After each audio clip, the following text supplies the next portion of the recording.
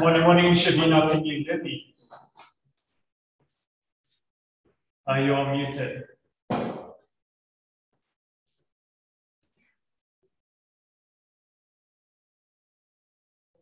You're still muted, Shavina.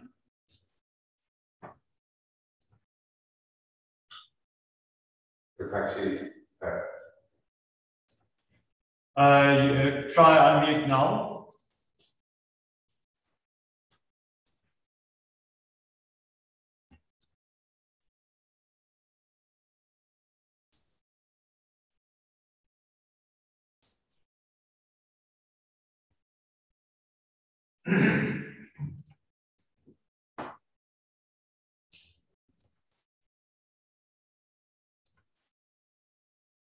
Shavina, can you hear me?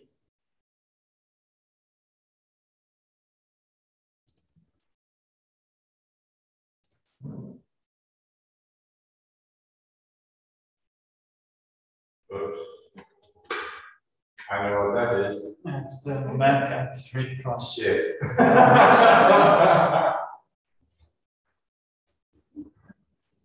Good old Apple Mac. Shavina, we seen a error screen. Shavina, can you unmute yourself just so we can hear you? Present as well.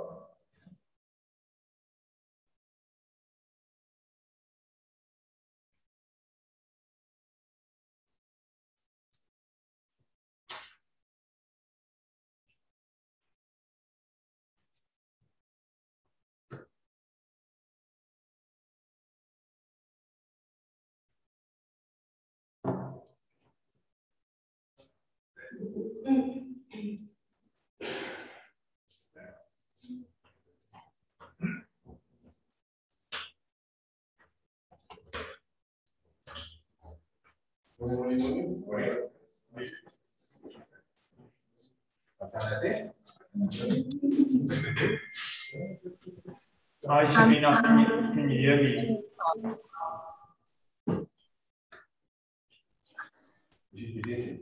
Yes, well, okay. Shavina? Hi, Gerrit, can you hear me? Yes, I can hear you now. Yeah, sorry, I just had to change to my laptop because unfortunately the computer froze.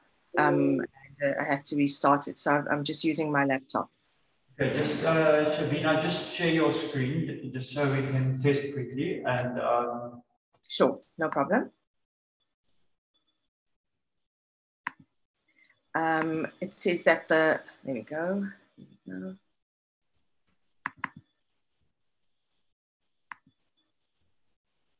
Are you able to see my screen? Yes, I'm able to see your screen. Just remember to put it on presentation mode when you start. Oh, yes, I'll do that. Sorry, just added that. All right, can you see it now? Yeah, that's excellent. Thanks.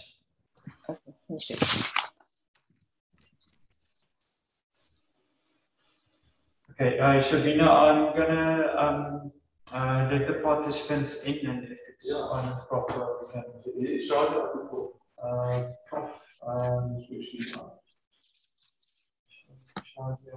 I know Shazia on leave, so I'm not sure.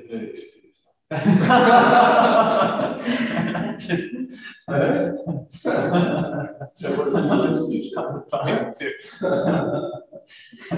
in case she's not on call. Let me just see that. Am I on? No problem. This is not Apple. You only have to exactly with it to Yeah.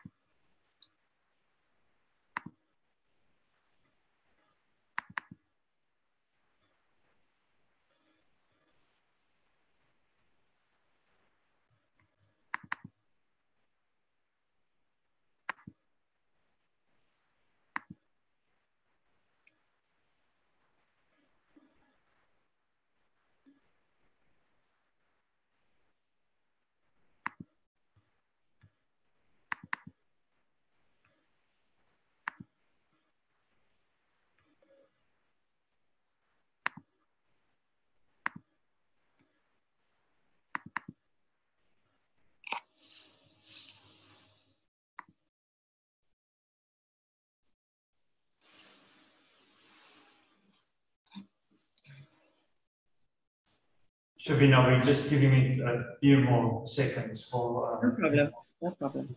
people to join.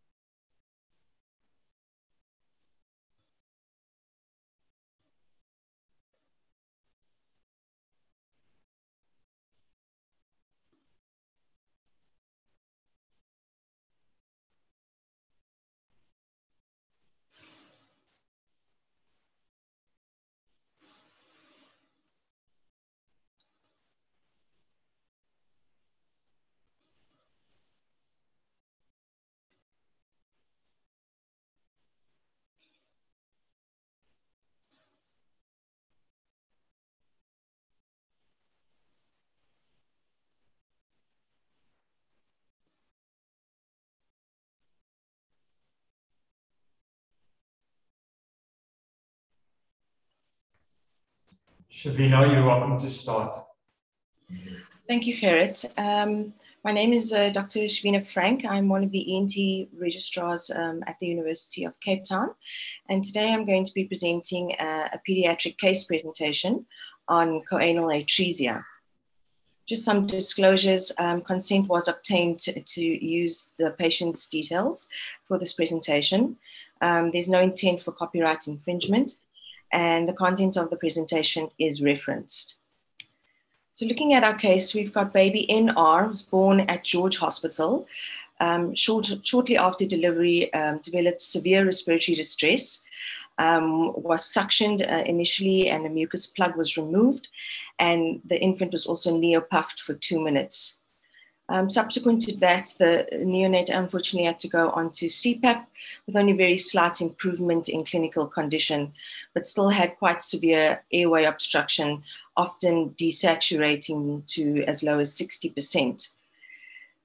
The neonate was eventually intubated. Unfortunately, they could not intubate nasally, so they intubated orally at George Hospital, and the patient was transferred to Red Cross Hospital here in Cape Town. Perinatal history, this was a normal vaginal delivery at 40 weeks. APGAR scores were 8, 8 at 9, at 1, 5, and 8 minutes respectively. There was no complications noted during pregnancy and the actual delivery, and mom was a preemie gravida with normal booking bloods. On general examination of the neonate, there was no obvious dysmorphic features. With regards to the airway, the infant was orally intubated with a 3.0 millimeter uncuffed ET tube, and was at that stage on very minimal ventilatory supports, oxygenating well of SATs between 98 and 99%. The infant also had a orogastric feeding tube. On ear examination, that was normal. Looking at the oral cavity, there was no cleft lip or palate. There was no retronathia, no macroglossia, no mid-facial hypoplasia, or any obvious craniosynostosis. On anterior rhinoscopy, the infant was irrigated and decongested, and no obvious deformities or clefts were seen at the anterior nose. And subsequently, the neonate had a flexible nasoendoscopy, which showed bilateral atretic plate posteriorly. So looking at the potential differential diagnosis, this was taken from Scott Brown and divides congenital causes for nasal obstruction in neonates into anatomical or skeletal anomalies, congenital nasal cysts, and nasal masses. So the investigations done for this neonate, a CT scan of the paranasal sinuses was requested, a charge workup was done, which involved a cardiac echo, which was normal, a KUB ultrasound, which was also normal, and the infant also had a hearing screen, which showed bilateral OAE that was a pass. So this is one of the images from the CT that we did. This is an axial view, it's a bony view, and I hope this comes out. You can see the blue arrows indicates a meniscus, which is usually seen in these patients with choanal atresia. And it basically demonstrates holdup of nasal secretions and mucus within the nasal cavity at the level of the obstruction. Sorry, importantly to note, these patients should be decongested at least 30 minutes before the scan is done, and directly before the scan is done should be suctioned well in order to demonstrate accurately this type of abnormality. The red arrows indicate medialization and medial thickening of the medial pterygoid plates, and the green arrow just demonstrates vomer thickening. And this is bilateral. This is a coronal view, and this just demonstrates vomer thickening. And then a sagittal view shows the membranous obstruction at the posterior nasal cavity. So a diagnosis of mixed bony and membranous bilateral choanal atresia was made, and the decision of surgical repair was made and done at day 8 of life. So this was done via a transnasal endoscopic approach, where we opened up the atretic plates through anterior and posteriorly based septal flaps, and a through biter was used to remove the redundant mucosa. At the same setting, a posterior septectomy was done, and the flap was draped over the posterior edge of the bony septum. The patient was then taken to ICU, and this is our protocol that we use at Red Cross for these patients. They're extubated in ICU and initially put on nasal CPAP, and then for the first 48 hours post-surgery, they require regular, frequent nasal irrigation, as well as nasal suctioning with a soft suction catheter. And they also require decongestion using Iliadin or oxymetazoline drops, as well as FML liquid. With our case, unfortunately, this infant required a further 3 revision procedures.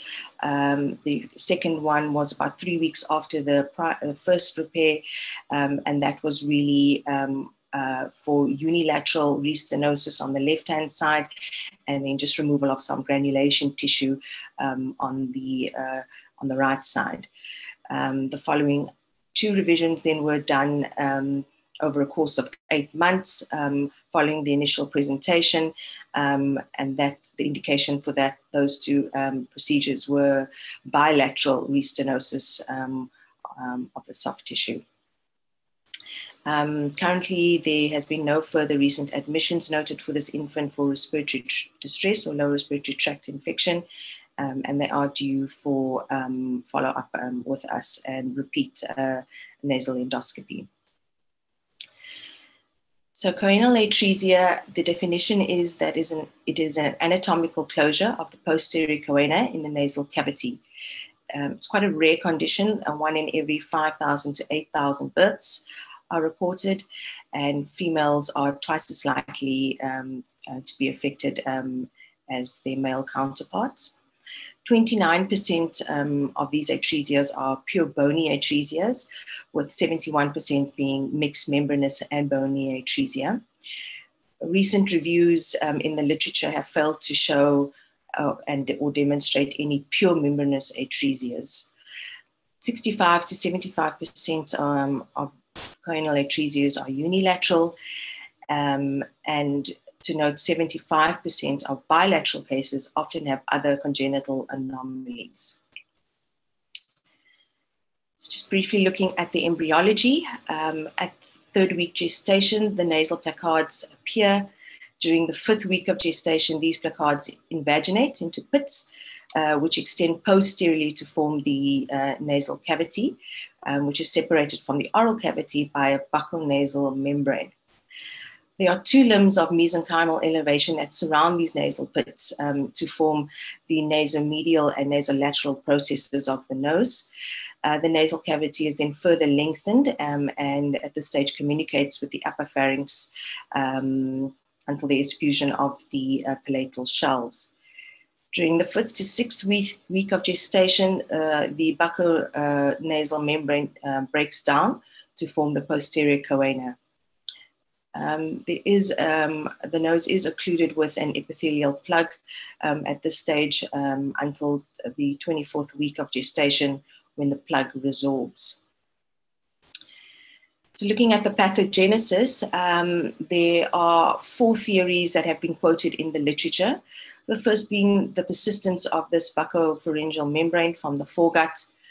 The second one being an abnormal persistence or location of mesoderm that surround these nasal pits, forming adhesions in the nasochoanal region.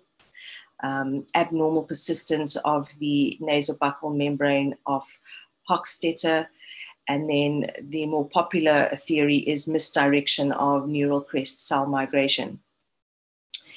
In recent literature, 2 other maternal factors have been theorized.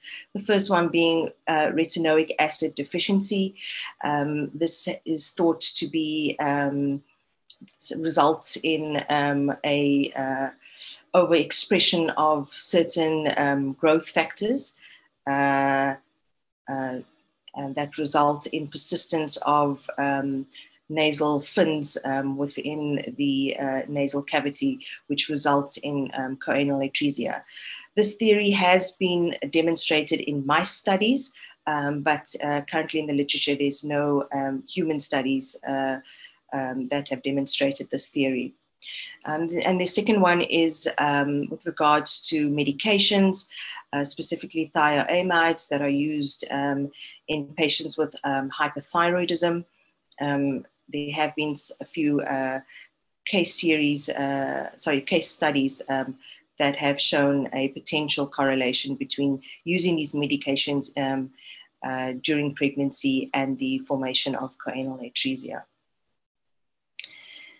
Looking at the clinical features, there are 4 parts to this anatomical abnormality. First one being a narrow nasal cavity. Then there's lateral bony obstruction with medial thickening of the medial pterygoid plate and medial obstruction with lateral thickening of the vomer and also membranous obstruction. Patients can present with either bilateral choanal atresia or unilateral. Looking at bilateral presentation, this is often a neonatal emergency, as with our case. These patients often have breathing difficulties, chest retraction, and cyanosis. And the cyanosis has a typical history where the cyanosis worsens at rest and feeding and is often relieved by crying or mouth opening. They may also present with a history of multiple failed extubation attempts, especially in those neonates with other secondary airway issues. Patients who present with unilateral choanal atresia, often they are asymptomatic at birth and only really present later on in life, and they often represent with chronic unilateral nasal obstruction, persistent mucoid rhinorrhea, or a history of chronic sinusitis. As I said before, 75% of bilateral nasal choanal atresia often have other congenital anomalies. It's important to note that these neonates often present more acutely with more severe respiratory symptoms and often require stable alternative airway management, such as a tracheostomy, in addition to other surgical correction. This is just a brief list of the potential congenital anomalies associated with choanal atresia, by far the most commonest being CHARGE syndrome. Just looking at CHARGE syndrome, this is a syndrome with a collection of congenital abnormalities, choanal atresia being one of them. So just going through the list, first potential malformation is coloboma of the eye. It's seen in 75 to 90% of patients that have CHARGE syndrome. Heart defects are also quite common in 75 to 80%. TOF, PDA, VSD, and ASD being the most common lesions. As I said, choanal atresia is also quite common in 50 to 60% of these infants. It's usually bilateral, and importantly to note, there's a high mortality of these infants when it's in combination with heart defects. Retarded growth and development is also seen, and 70% of these patients have an IQ of less than 70. There are also genitourinary abnormalities in about 50 to 70% of these patients, genital hypoplasia being the most common and most commonly seen in males. And there are also ear abnormalities in about 80 to 100% of these patients with CHARGE syndrome. These include cup or lop-shaped pinna, osticular defects, absence of semicircular canals, Mondini defects of the cochlea. These patients can also have hearing loss that can be conductive or mixed. So what can you do at the bedside to make this diagnosis? It's important that these patients are adequately decongested and suctioned, and anterior rhinoscopy can be done. And this is really just to look for any other congenital abnormalities within the anterior nasal cavity. Introduction of a size 6 or 8 French suction catheter by the nostrils can also be done. And usually we say that if you're unable to pass one more than 5.5 centimeters from the alar rim, this is potentially a sign for choanal atresia or stenosis. Methylene blue dye test can also be done where the dye is squirted into the nasal cavity, and the dye should be detected within the nasopharynx. A cotton wisp test can also be done, and this is at the nostril. This is looking just for airflow through the nostril, both on the right and the left side. Laryngeal mirror test can also be done at the nostril, looking for misting. And then flexible nasal endoscopy and direct visualization of the nasal cavity after suctioning is used for definitive diagnosis. So imaging that can be done if you don't have a CT scan available, a lateral skull X-ray can be done, and usually the nose is filled with a radiopaque dye. And as you can see in this photo on the right-hand side, the blue arrow indicates hold up of the dye within the posterior nasal cavity. I've turned the image straight up, but this patient is actually lying supine. So the CT of the paranasal sinuses is the gold standard to confirm the diagnosis. It's used also to establish whether it's unilateral or bilateral choanal atresia, to evaluate the choanal atresia, to assess if it's bony, mixed, or membranous, to exclude other potential differentials, and to evaluate for any other associated anomalies, especially in those children who have dysmorphic features. Other investigations that should be complementary to your management is the ultrasound, KUB, an echo, audiology review, ophthalmology, and those children who do have potentially other congenital abnormalities, genetics should be reviewed. So the initial airway management of these patients, it really particularly speaks about bilateral choanal atresia, as this often represents as an airway emergency, as the neonate is an obligate nasal breather until the age of about up to 6 weeks. So McGovern nipples can be used standard feeding bottle teat, or even a dummy with a tip cut off, placed in the oral cavity to stent the oral cavity and allow for oral breathing can be used. A Goodell oral pharyngeal airway can also be used, and if these fail, endotracheal intubation. Tracheostomy is usually reserved for those patients who have other severe congenital abnormalities, being heart defects or other other laryngeal abnormalities. So the principles of surgical management is to adequately provide a functional choanal patency, to prevent low rate of restenosis, to avoid harm to any structures still in development, for shorter surgery and hospital times, and to minimize morbidity and mortality in these infants. There are multiple surgical approaches that have been described in the literature, together with the use of stenting. These are transnasal, which can be done with the microscope, or endoscopic, transpalatal, and transseptal. So I'll briefly just mention a little bit about each of these and their advantages and disadvantages. So transnasal puncture, this is a blind perforation that is made usually with a curved trocar, curette, or urethral sound.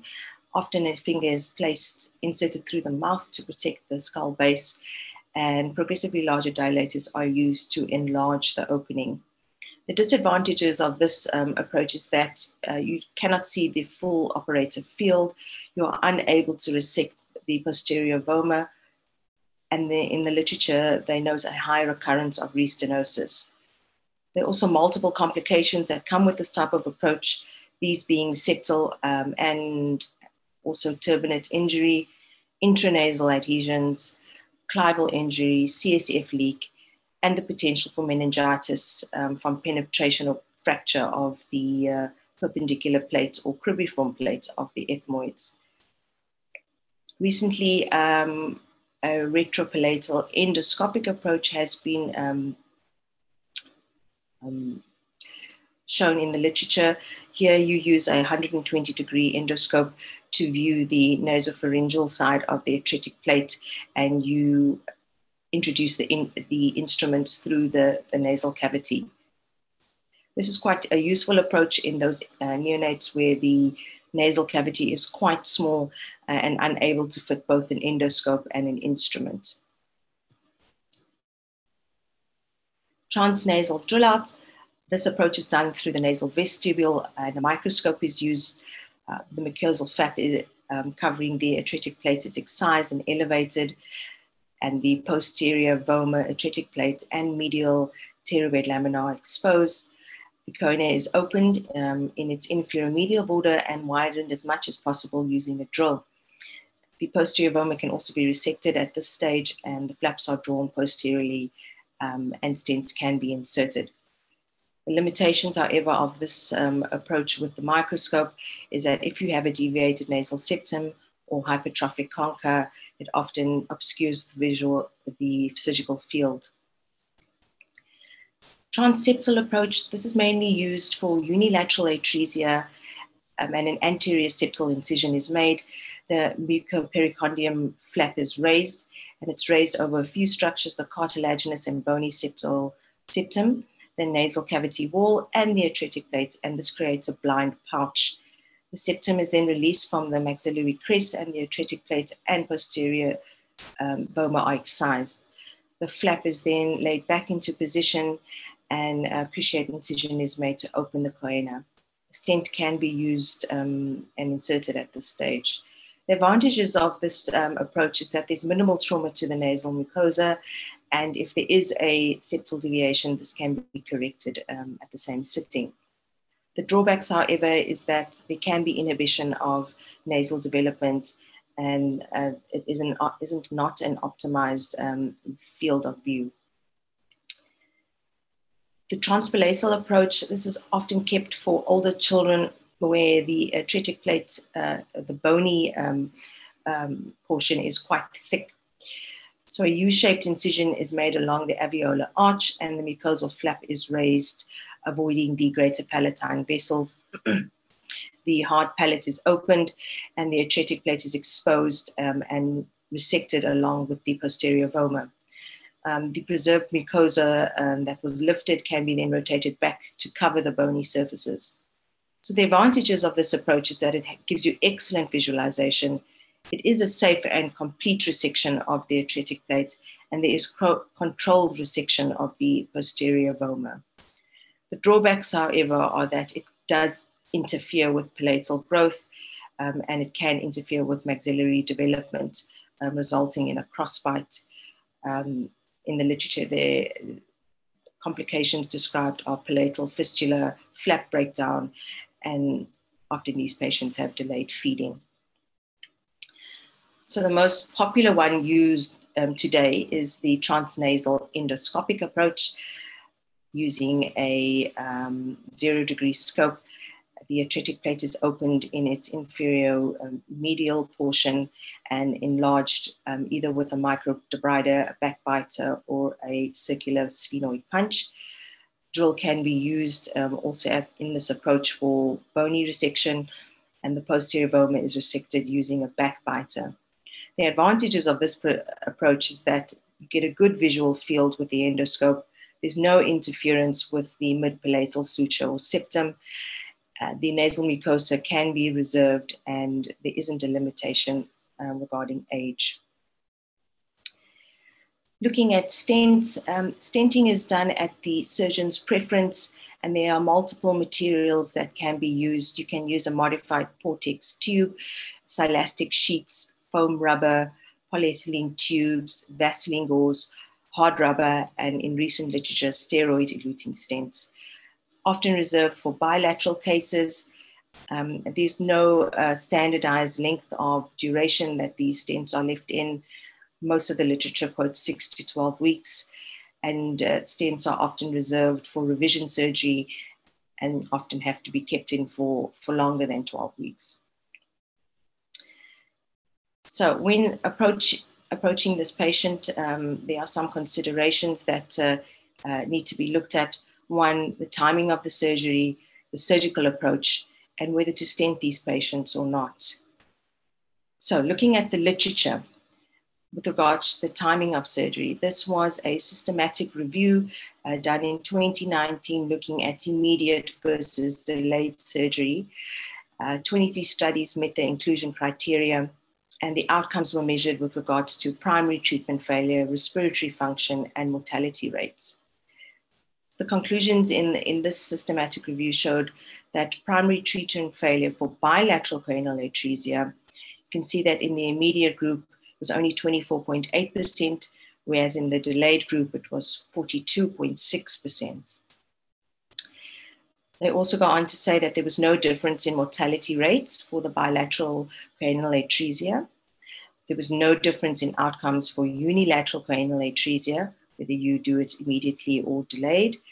And the final conclusion in this paper was that there was significantly higher rates of failure with delayed surgery for bilateral choanal atresia. When looking at the surgical approach, the literature shows there's two studies that I looked at. One was a Cochrane review where they looked at 120 studies. Unfortunately, none of these studies met their inclusion criteria.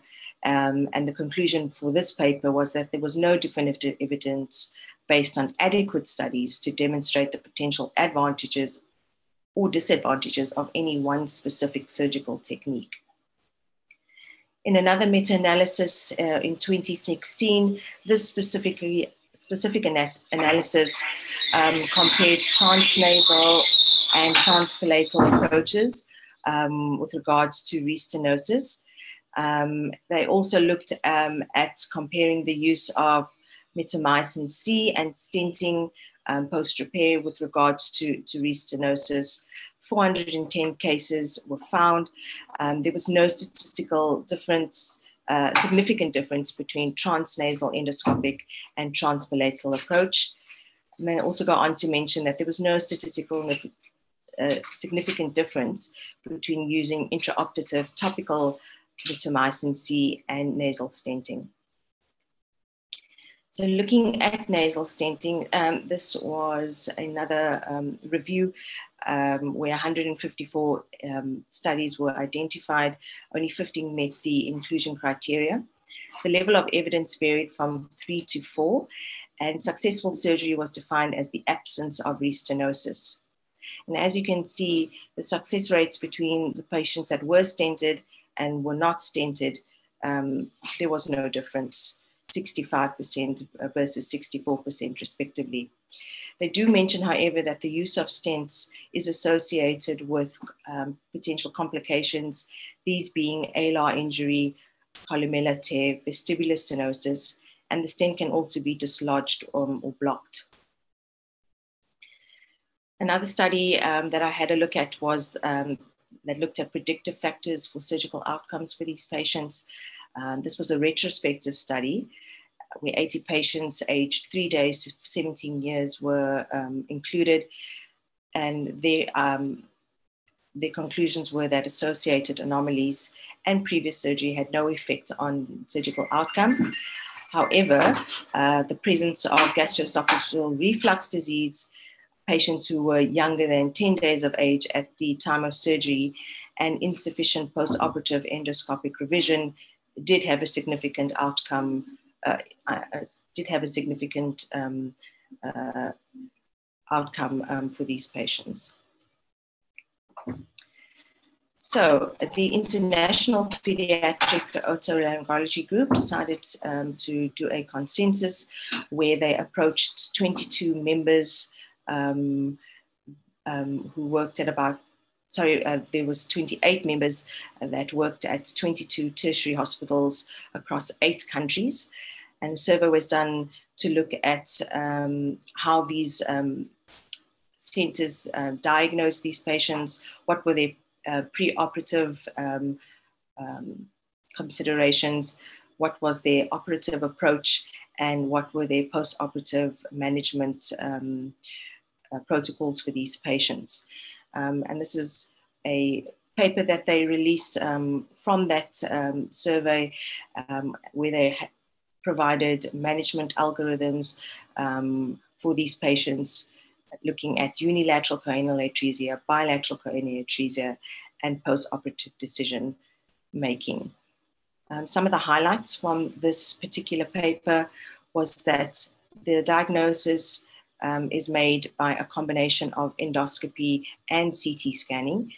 Unilateral choanal atresia repair should be delayed after at least at the age of 6 months or older, if possible. Transnasal endoscopic repair is the preferred technique for both bilateral and unilateral choanal atresia. And they recommend that long-term follow-up should be at least a minimum of 1 year using a nasal endoscopy, and that systematic imaging did not need to be done in these patients. Thank you. Are there any questions?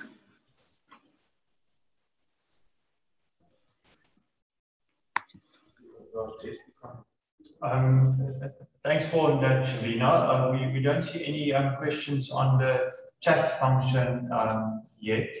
Perhaps Dr. Maguire can comment on this lecture. Thanks, Shavina. I think that was an excellent and very comprehensive talk. I've got a couple of things to say. I mean, I've been doing these surgeries for 4 years now, and we've had quite a lot of, and I started off, and initially the preferred technique at our institution was dilation with a drill out, and it sort of at that time felt like it would be, the space would be too small to lift a flap.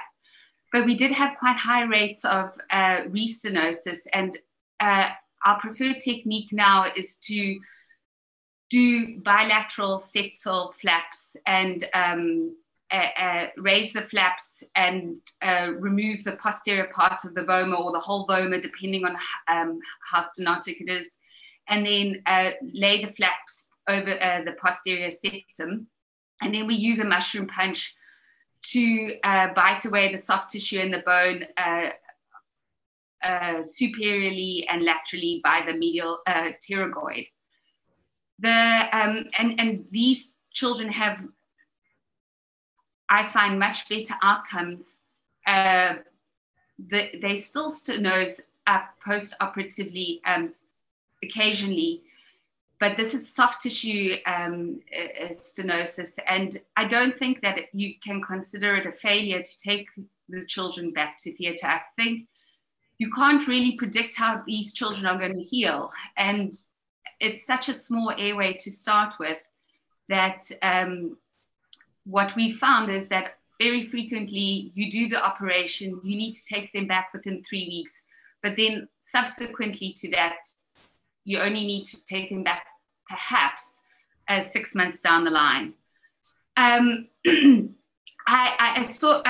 thought, so I see, as Shavina said, that one of the studies said that, reserve tracheostomy for patients who have cardiac defects. And I actually think in those patients, as long as they're clinically stable, I would prefer to do the surgery. And the reason is that if you do a tracheostomy, sometimes that complicates the cardiac surgery because there's a chance of sternal sepsis. So we would try and do the surgery, particularly in children who have concurrent congenital problems, because you want to try and avert a tracheostomy if you can in those children. The other thing that I noticed is, whether you want to stent or not stent, and we've tried both. And one of the things that they didn't mention in Shavina's paper that she commented on is that you can sometimes get septal perforations from stenting, and these are anterior, well, in our case, we had an anterior perforation. And it was asymptomatic in that child at that time, but because of it, we don't like to stent anymore because anterior perforations are more likely to be symptomatic than posterior perforations. We've also seen complications from hospitals who have referred patients to us with drilling. And if you are going to use the drill, you need to be very cautious that you don't injure the nasal ala, because you can get stenosis of the nasal ala, and that's incredibly difficult to treat, and it does result in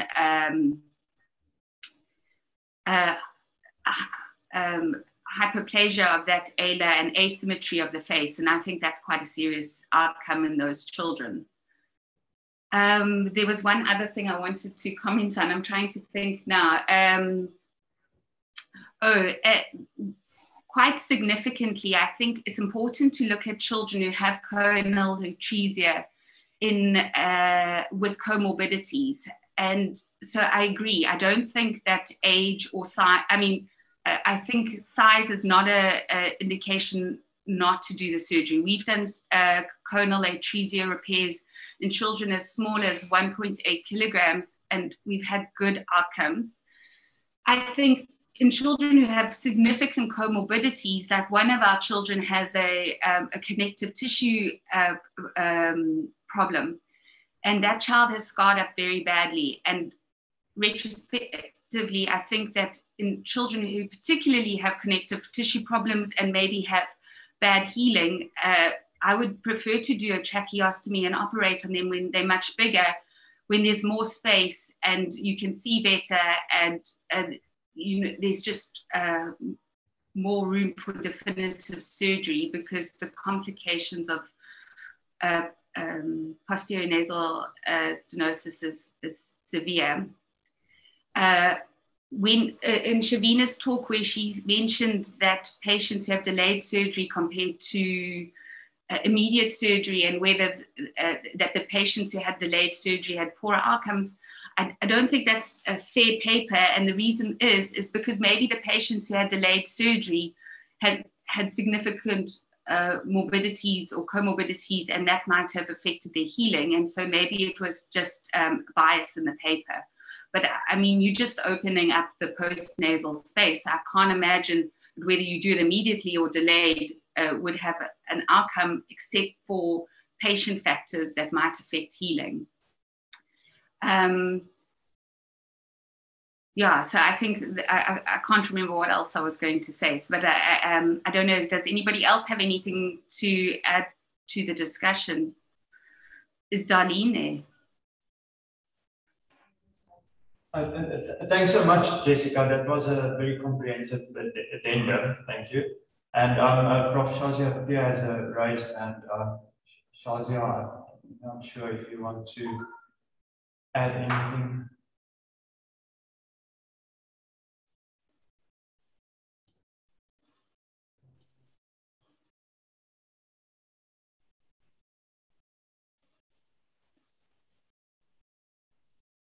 I think it's sorted now. Got it. Thank you. Thank you very much, Karen. Yeah, I mean, thanks, Jess. I think it was quite important for you to be present for this. So thank you for adding all of that.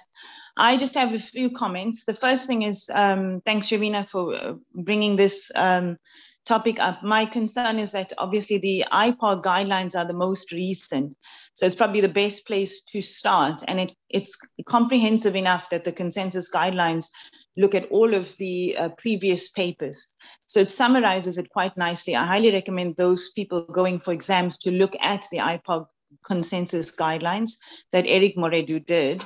I think one of the big things that I found to be quite important for me was, what is the definition of restenosis? What is the percentage of restenosis? And what do we do about it? And that's something that we keep talking about. And as Jessica said, do we see it as a failure or not? And for someone who goes to theater for airways, for surveillance scopes and for reviews, I see the choana and the choanal drill out as an airway surveillance and airway assessment. And for the most part, we can put in a 2.7 millimeter telescope, a rigid or a flexible, in the clinic and have a look. But these are kids who are tiny, who are wriggling around and growing and doing all sorts of things. So the best thing to do is to assess them under a general anesthesia that takes 5 or 10 minutes, but allows you to look extremely well at the back of the nose and to dilate or to nibble away or to remove granulation tissue at the same time. The indication to go to theater in the first few weeks after surgery should be low, because you've just lifted flaps, you've just put down flaps, people are suctioning blindly, mums may not be sure how to irrigate. So to assess someone in theater does not mean going to theater is seen as a failure, number one. Number two, restenosis is up to 82%. What do we consider to be restenosis? Is any size, once it has been opened, that reduces by 30%. That's quite a big amount. And so a lot of children will restenose. It doesn't mean they have airway obstruction or that they can't feed. So we can even allow a degree of restenosis, even on the one side, because as Jessica says, it's soft tissue. But as long as they don't fail to thrive, in which case, if they do come back and see us, we can dilate them or widen it at a later stage. So follow-up, especially for patients who live far away, and taking them to theater earlier is necessary. So we see each patient as with its own merit based on their social circumstances, on how soon we see them and how soon we take them to theater. So that must be borne in mind for any patient, any person who's doing sinus choanal atresia drill outs. The other thing I want to mention is that I think above, the management plan is about the type of surgery and what approach and all of that, is the first step of all principles of neonatal pathology in any child is, do we have an established airway, and do we need to establish some kind of definitive airway before addressing the pathology? And that's where we need to start. And that's how we address any pediatric airway patient, wherever the level of pathology is. Because some kids who have mid-face pathology may have tracheal sleeves or tracheal pathology. And some kids may have anatomical presentations that are not amenable to surgical repair.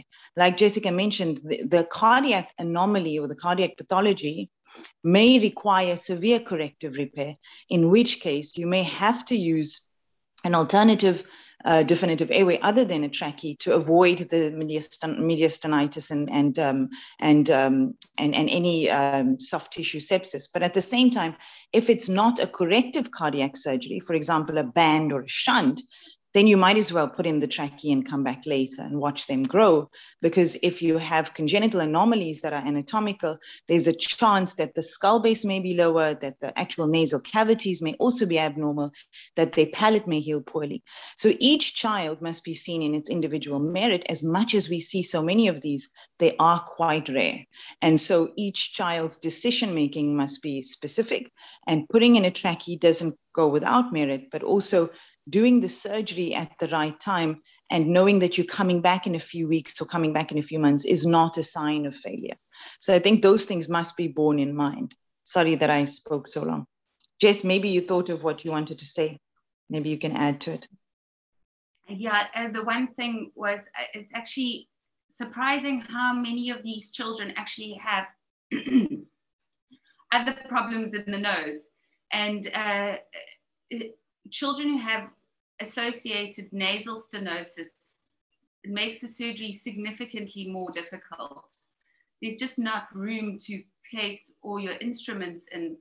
And often if you open up the cornea in those children, they still don't have an adequate airway. So it's important on the CT scan, when you're looking at the CT scan, to assess the nasal cavities as well and see whether there's associated nasal cavity stenosis. And the easiest way to do this is to look whether there's like nasal crowding. And we've managed to treat these children.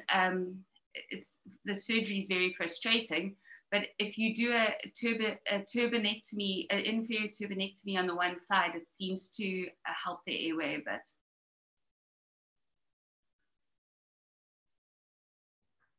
Thanks. Those comments were very valuable. Thanks, Jessica and Shazia. I don't see any other comments on the chat function, and I don't see any raised hands. Perhaps it's a pleasure to see Kafui on the line. Kafui is a previous rhinology fellow from Cape Town. And Kafui, perhaps you can comment on if you're doing any choanal atresia surgery in Ghana. Thank you very much for the opportunity, and thanks for the nice presentation. Over the past 2 years in Ghana, we've done a total of 6 cases down here, which we've repaired all of them endoscopically.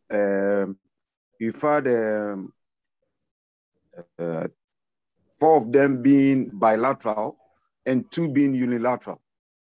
And most of our patients have been diagnosed within 8 weeks of birth. And I must say, it's been only one of them had a cardiac anomaly. That was just a 26-day-old baby who had a cardiac anomaly. Currently, we've not seen any of them with wrist stenosis. We raise the bilateral flaps, take down the pterygoid process, like you said. And then what I try to do is to get the flaps cover the bony surfaces very well, together with the posterior septectomy that we do.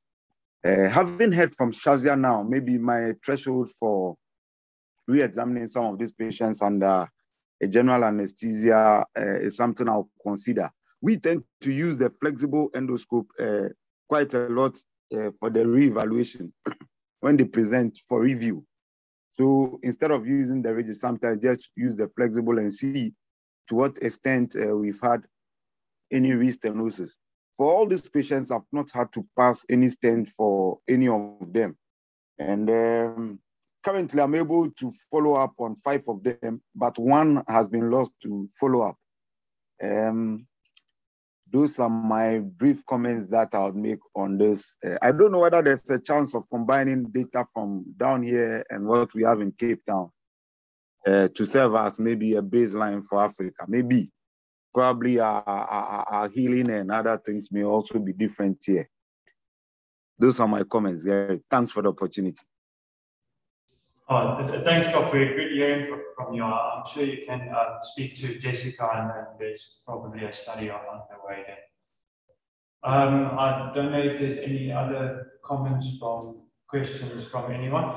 Okay, just with regards to the Young IFOS meeting, Louisa would just like to add a few things. Good morning, everyone. It's just a reminder that next week, Wednesday evening, we've got our second Young IFOS virtual ENT webinar.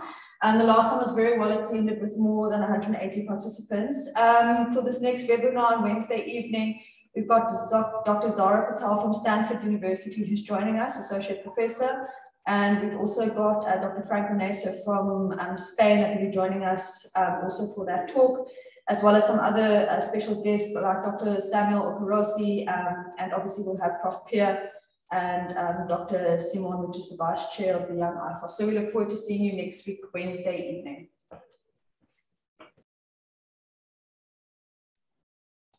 Thanks, Louisa. There's no more comments or raised hands. I hope everyone has a great weekend, and I'll end the meeting. Thanks.